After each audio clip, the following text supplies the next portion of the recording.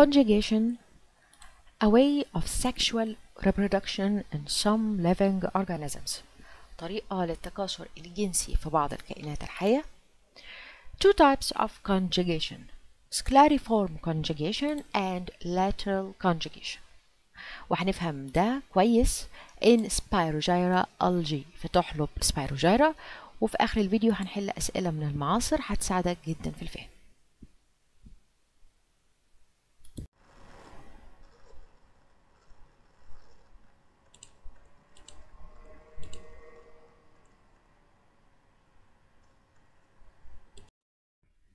Spirogyra algae أو تحلب Spirogyra المشهور ب green scum أو الرغاوي الخضراء اللي بنشوفها on standing water على المياه الراكدة. الحقيقة ده organism أو alga طحالب consist of filaments بتتكون من خيوط. each filament كل خيط consists of one row of cells صف واحد من الخلايا زي ما انت شايف. Spirogyra in suitable conditions لو الظروف ملائمة كان reproduce يقدر يتكاثر by mitosis division وده to maintain number of chromosomes constant عشان يحافظ على عدد الكروموسوم بتاعه ثابت. وهنا بنقول بيعمل asexual reproduction تكاثر لا جنسي لو الconditions suitable لو الظروف ملائمة. In unsuitable conditions لو الظروف اتغيرت as drought جفاف change in water temperature تغير في درجات الحرارة، هنا بيعمل حاجة اسمها conjugation أو reproduce by conjugation أو الاقتران، وده نوع من sexual reproduction هنفهم ازاي بيحصل. قبل ما نتكلم عن الconjugation in Spirogyra لازم تكون عارف ان الchromosomal number in Spirogyra او الكروموسومز in Spirogyra بتكون haploid. يعني زي ما انت شايف الكروموسومز عدد فردية او عدد فردي من الكروموسومز، يعني كل كروموسوم فيه منه واحد بس، يبقى Spirogyra haploid number of chromosomes مش diploid. والconjugation بنشوف منه two types: scalariform conjugation and lateral conjugation. هندرس كل نوع. scalariform conjugation أو الاقتران السلمي it occurs between two filaments بيحصل بين خطين. زي ما احنا شايفين two filaments of Spirogyra become adjacent to each other longitudinally بيقربوا من بعض بالطول وبتتكون بينهم conjugation tube through which اللي من خلالها protoplasm of one filament cells move to the opposite filament cells.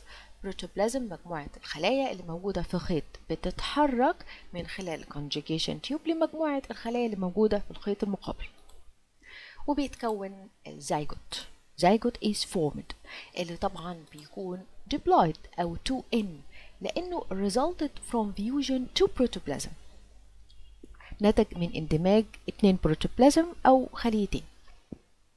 Zygote surrounds itself by thick coat طبعا in order to protection للحماية from surrounding conditions أو unsuitable conditions الظروف الغير ملائمة. وفي الحالة دي الزيجوت called zygospore بنسميه zygospore. It remains dormant يعني بيفضل خامل till the surrounding conditions are improved لحد ما تتحسن الظروف المحيطة. When surrounding conditions are improved لما بتتحسن الظروف البيئية coat ruptures. أما الزيجوت ال 2N starts to divide by meiosis هيعمل meiosis division in which اللي بنشوف فيه number of chromosomes reduced to half اللي بتقل أو بتنقص عدد الكروموسومز للنص in resulted cells في الخلايا الناتجة زي ما انت شايف. all resulted cells كل الخلايا الناتجة بتكون haploid. 4 cells are produced وبينتج 4 خلايا. 3 degenerate 3 منهم هيحصل لهم تحلل، أما the fourth cell الخلية الرابعة starts to divide by mitosis division، هتعمل mitosis division، الdivision that maintains number of chromosomes constant اللي بيحافظ على عدد الكروموسومز ثابتة، بتعمل mitosis in order to grow. New filament is produced وبينتج أو بيتكون خيط جديد contains the original number of chromosomes بيحتوي على عدد الأصلي من الكروموسومز in Spirogyra. In case of presence one filament of Spirogyra، لو في خيط واحد من تحلب Spirogyra it can reproduce by conjugation also، يقدر يعمل reproduction عادي، وده بتكوين opening between two adjacent cells أو opening فتحة in the separating wall في الجدار الفاصل between two adjacent cells بين خليتين مجاورتين.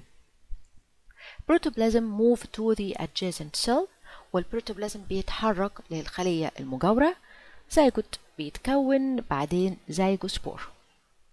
ونوع ده من ال conjugation called lateral conjugation. Lateral conjugation occurred by one filament، خيط واحد. بنجاوب على سؤال مهم. Sexual reproduction performed by one parent. ايه هو ال sexual reproduction اللي بيحصل by using one parent؟ واحنا اتعلمنا ان دايما ال sexual reproduction بيكون فيه two parents، لا دي حاجة special. sexual reproduction واللي بيعملوا one parent ده حقيقي بيحصل وشفناه in Spirogyra in lateral conjugation. اللي شفنا فيه ان one filament خيط واحد او one parent كان reproduce يقدر يتكاثر by lateral conjugation، وطبعا ال conjugation ده نوع من ال sexual reproduction.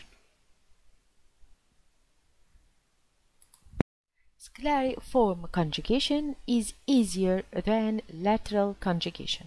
How far this statement is correct؟ وبيسألك يا ترى الستيتمنت دي صح أو غلط. أنا هقول statement wrong.